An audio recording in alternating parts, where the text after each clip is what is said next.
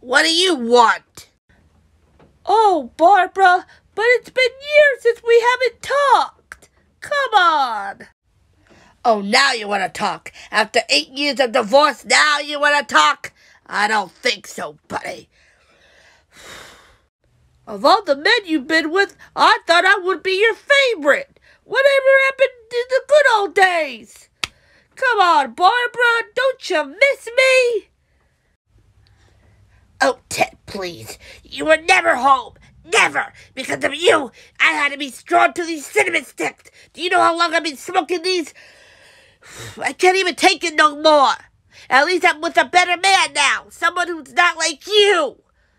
Where were you all the time when I was taking care of the kids, lounging about with your friends? Did you ever say I love you after we were married? I don't think so. Oh, come on, Barbara, that was the past. Look at us now. I mean, you're married to a gym instructor now.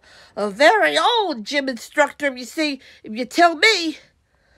And look at me. I have a wonderful family looking after me, unlike you. At least I have a home. Look at you. You're still living with your son. If I were him, I'd put you in a retirement home this instant. Timmy, darling, I gotta go. Hank's waiting me for the car. But please, do me a favor and just turn him away. Please. If you want to do something easy, you gotta do it now.